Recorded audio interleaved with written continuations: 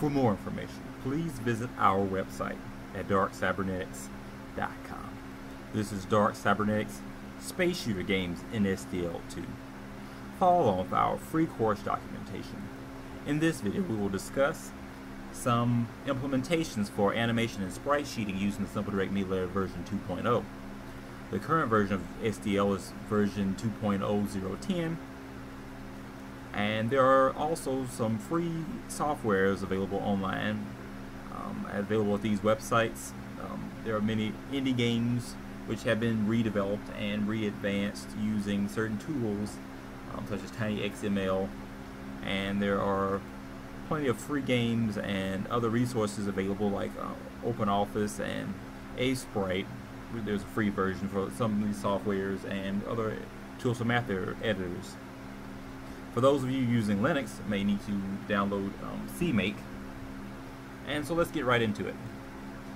There are other tools and other systems available like game jams, and we have game jams. Those who are not familiar with game jams are events where people go to code game projects in a time span. The time span could be a week, a month, sometimes 24 hours. You can also keep control of your version control using GitHub, and if you want to re-engineer software, we would call that reverse engineering.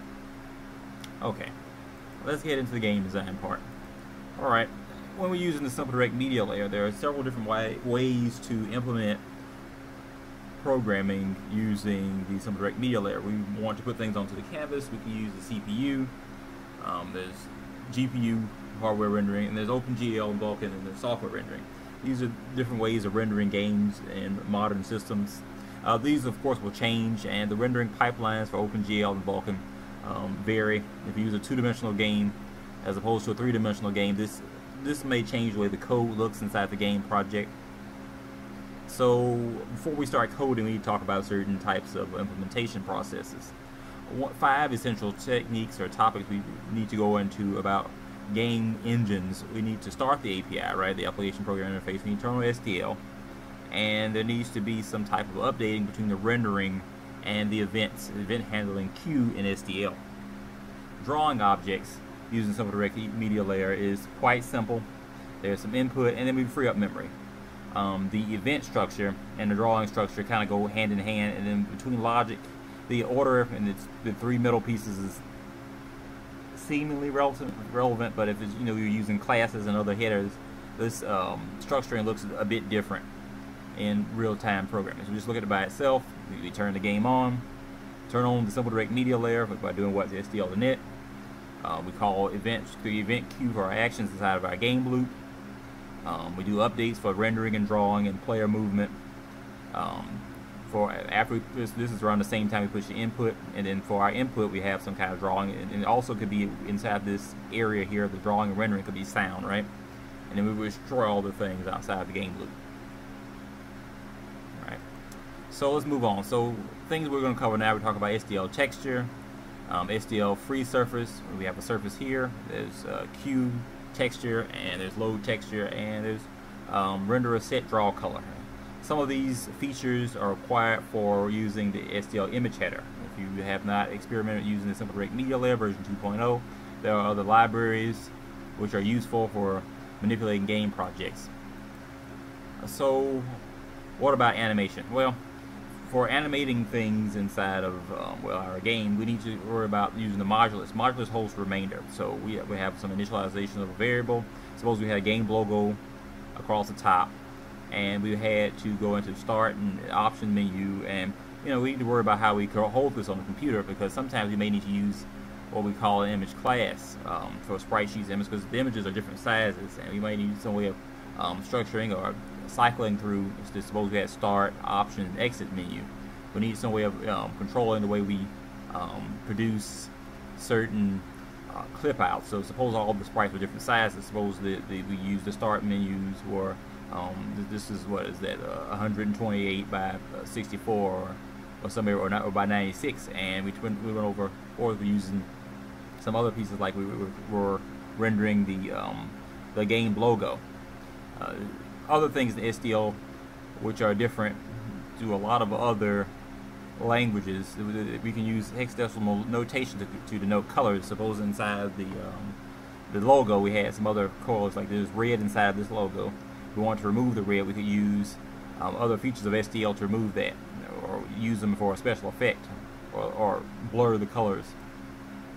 So if we have not installed SDL, there's inside of code blocks, there is a simple process. We turn on the build options, search options, we find the include directories, and the pathing is based on the particular version. If you're using a 64-bit system as opposed to a 32-bit system, we would of course structure between those two. Alright, so in independent frame rate animation, we want to have some type of elapsed time that we relegate. So we want it to be 60 frames a second. We would we'll subtract our current time from our previous time by using SDL get ticks, and we would we can call SDL delay, which takes time back in milliseconds, and we can subtract those 2 days. And if the time does not meet our queue time, right, we want it to be a certain time, we could drop it back to 0 or shoot it to 60, wherever we need it to be. Okay. So what's important for our game? Well, if we're using OpenGL, there's 2 different types of size of screens we can use for our game for as a start process. We could go full screen, right? Just simple as a Boolean flag here. We can go and set it to SDL underscore full screen or SDL underscore resizable, right? So we have for our screen object. All right, the 2 other things we need to talk about. Double buffering, it's a technique for reducing latency on the screen, so we won't have a flickering effect, so the screen looks stable and smooth.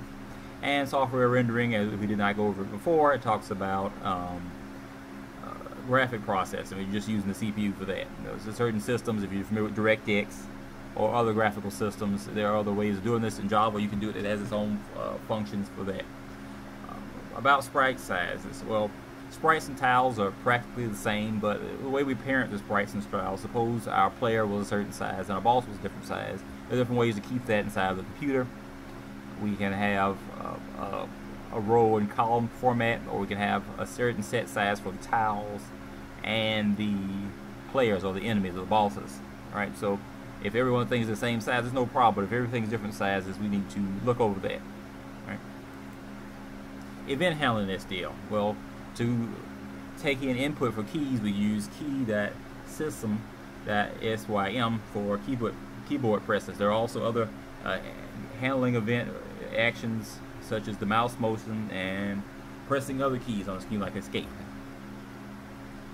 Well, let's talk about colors. When you say that a game has 16 million colors for a project, we mean we have a value for green, red, and blue, and green, red, and blue go to 256. And so if we need more colors, we're using alpha. It would be a magnitude 256 times 256 times 256. For 3 colors, we have 16 million colors. We were about the possible combinations of colors. Okay, so regulating frames per second is another implementation of frames per second. We can say the frame rate is 60, and our start time is 0, and our time is 1,000. So we can just divide the time and subtract the time using SDL delay. We will put this inside our game loop. Okay, rotating the sprite. So you can also rotate in SDL. We just use SDL render copy or SDL render flip, and we want to know if it's a horizontal, vertical, or not to have one at all. Right? Simple, very simple in SDL. All right. We can worry about animations in SDL. We can use bitmap, PNG, other file types. This requires the image header, right? And we need to know about the decision about the number of animations for each player and each character. For mapping the button actions, suppose we may have more buttons, actions for a game, because of the size and the type of games. If it's a space shooter game, you may not have as many buttons as a fighting game, as you would imagine. And so if you're regulating the speed for frames per second for a fighting game, as opposed to a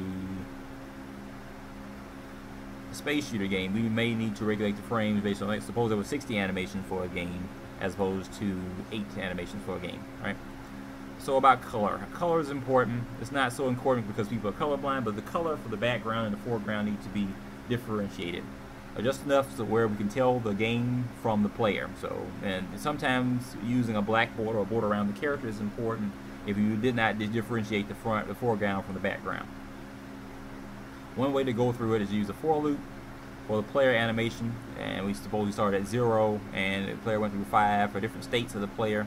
Of course, this will be a lot longer, and for each particular key press, we will go through the implementation, right? So we start at 0, 1, and it really depends on how the sprite sheet works. So since the game is in such an early development process, we would need to know just a generalization of what we want to accomplish inside of our sprite sheet before we start coding, because once we start doing coding and start removing things, there's always a problem, and then that's what, you know, one reason people postpone and delay things. What a project is really about, really going over and revisioning certain aspects.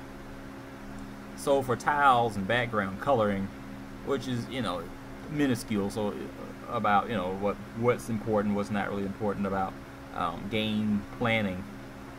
Each set of palette for the player and the tile should be different. We won't use the same foreground colors we use for background colors because they might blend in. You know, that's kind of hard for the player to see a rock that's black on the black background, right? Moving ahead for edit colors, we call this the edit color, or what character color. So we'll call this purple, this magenta color.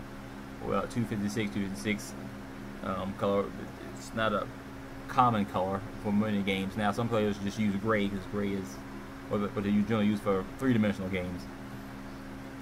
Okay, so how do we get these colors for a television monitor? Well, for red, green, and black, if you're familiar with computer graphics, we get our colors based on, for phosphorus, when we ignite their diodes, and once we ignite them with electrons, they turn a color. And so if we excite all the phosphorus colors, we get white, right? And if we want to produce other colors, we have a mixture of these colors. It's really equal to the number of the level of intensity for the colors. So if we want pure colors, there's a big difference between colors. We'll get into that later. But for right now, we won't really be concerned about colors.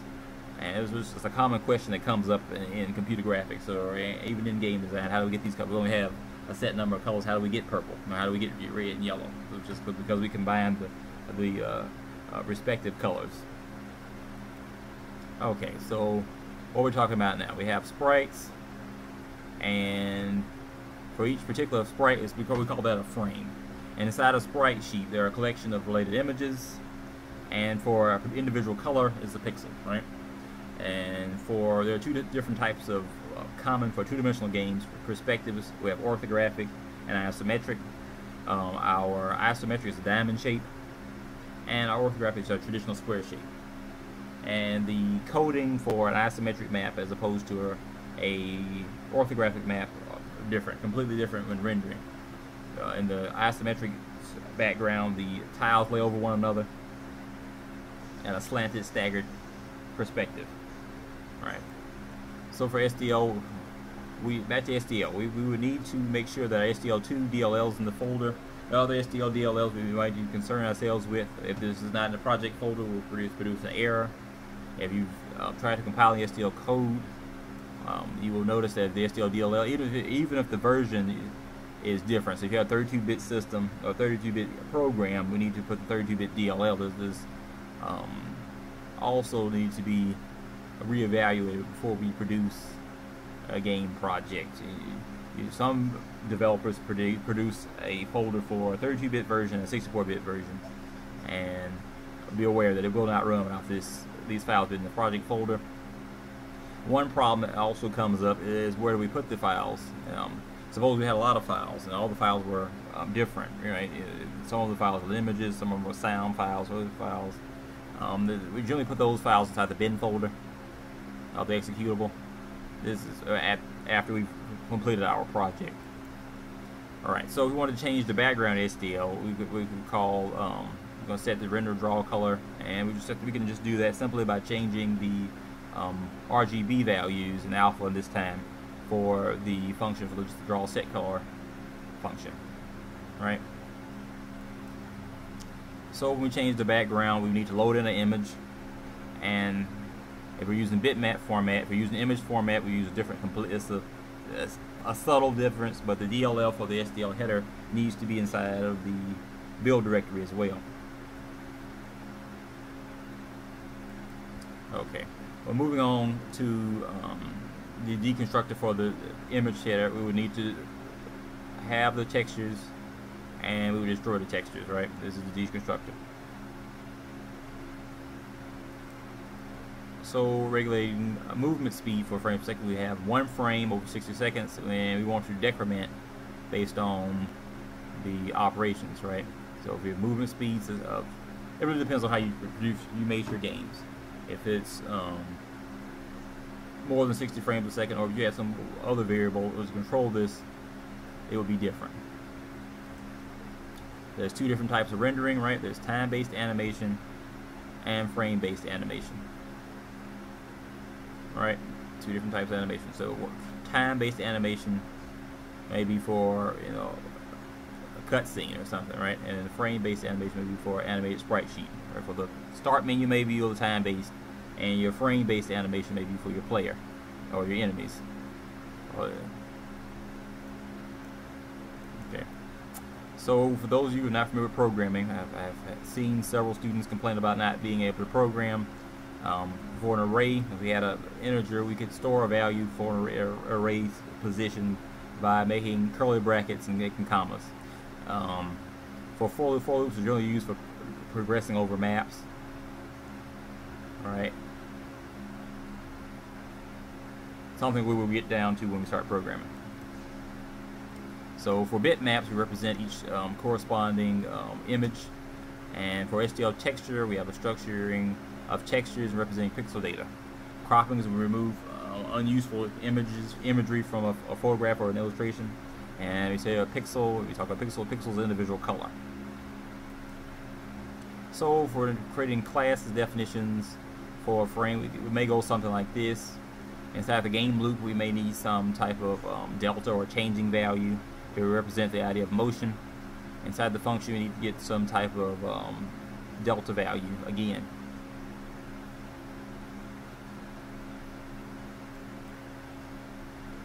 For those of you who want to use pixel data, we need to look at the documentation for the wiki page for SDL_pixel format. So we need to know the mask color, the bit type of pixel, and the color palette, which is very important when we produce a game project.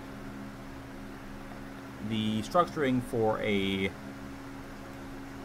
game, it may do something like this: a main file. There's generally a game header or a header file, and they generally end in a .cpp file, .h file for a C++ program.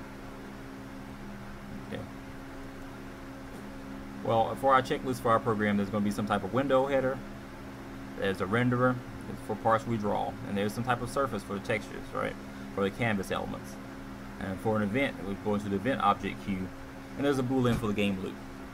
Simple things. About parenting sprites, we will not need to draw all the animations.